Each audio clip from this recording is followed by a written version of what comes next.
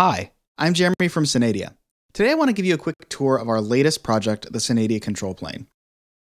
Synadia Control Plane is the easiest way to manage your NATS infrastructure, in the cloud, on-premise, and at the edge. Let me show you what I mean.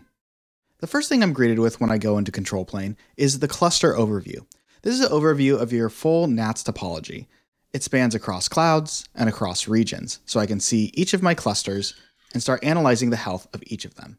I get historical data about things like CPU and memory usage and connections and subscriptions, but I could also dive in and look at individual servers and how they're doing.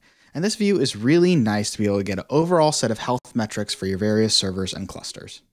If I wanted to dive deeper, I could simply click into a cluster and click the magnifying glass to view its connections. This shows me all of the connections currently on the AWS North America cluster. I can group these things by account, or I can group them by user or application, and many other variables like server, language, and even reasons why clients may have been disconnected. This becomes a really powerful feature for being able to diagnose issues, analyze round-trip times for various services, and generally group and filter to see what you need at any given time in real time. One of the things we take really seriously around here at Synadia is security.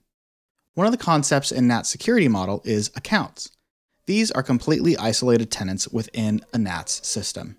You can see that I have an account for my cloud services and an account for my fleet of trucks. Let's add another account just to show you how it works. I hit create account and I add the account name. I could call this Jeremy, and I could set individual limits for this account. I can enable Jetstream and even set Jetstream limits here. I'm going to hit save, and that's how easy it was to create an account and push it to my NATS system. We'll revisit this account in a sec, but for now, let's explore how to manage Jetstream assets inside of Control Plane. I'm going to click into the cloud account, go over to streams, and you can see I have no streams here yet, but I can easily create one. Fortunately, I have some clients that are already emitting some data as part of core NATS, so I can ingest this data very easily by simply creating a stream. Let's create a stream called completed payments. And let's ingest the subject of payments.greater than. This is going to take all of the events that match this subject and put it into the stream. I can scroll down a little bit, and at the bottom, I can choose which cluster I want to put this stream on. In this case, let's choose AWS North America and give it a replication factor of 3. I'm going to hit save, and immediately my stream is created. If I refresh the page, you can see that messages are already starting to flow in, which is great.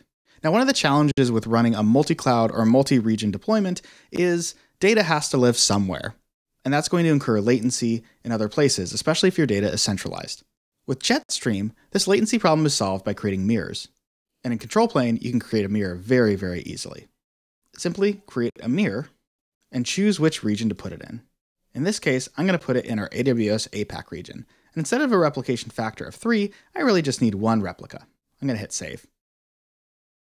I'll refresh the page and notice that it's all synced up with the original stream. Let's go ahead and create a client application to consume data from this new stream. I'm going to go over to users, and I'm going to create a brand new user called payment analysis. In NATS, users are simply a set of credentials that applications can use to connect to your NATS system. Control Plane makes user management easy. I can simply create a user, assign a group to it, and give it any sort of permissions or limits that I want. In this case, I'm going to leave it open. I'm going to dive into the payments user. I'm going to hit the connect button to connect my application. I'll download the credentials and follow the instructions. Once I've connected, you can see the application has been securely connected into the NATS system. If I go to the Connections tab, I can also see my payment analysis service is properly running. Not only that, but if I set color by to messages received, you can see that it's starting to receive messages from the stream. Let's say this user's credentials were compromised and we need to revoke it. Well, that's really easy in Control Plane. I could simply go over to the user and revoke its access. And you could see that access is immediately revoked. We even get a little disconnect message saying why. If I want to restore access, I can simply unrevoke this, and our client has automatically reconnected. One aspect that is critical to multi-tenancy in NATS is being able to share subjects and streams between multiple accounts. Synadia Control Plane makes this really easy. Let's head on over to Exports, Jetstream, and export our completed payments stream. I can then select which account I want to share this with. In this case, I'm going to share it with the Jeremy account that I just created. I'll hit Add Account. Over on the Jeremy account, I'll receive an invitation to accept this stream. Now that the stream is imported into my account, I can create a mirror for it. Now I have a brand new mirror of our completed payment stream in my new account, all with just a few clicks. And this just scratches the surface of some of the amazing things that you can do inside of Synadia Control Plane. If you're interested in using Synadia Control Plane inside of your organization, visit Synadia.com and fill out the form that you're interested in Control Plane. We look forward to hearing from you. Thanks.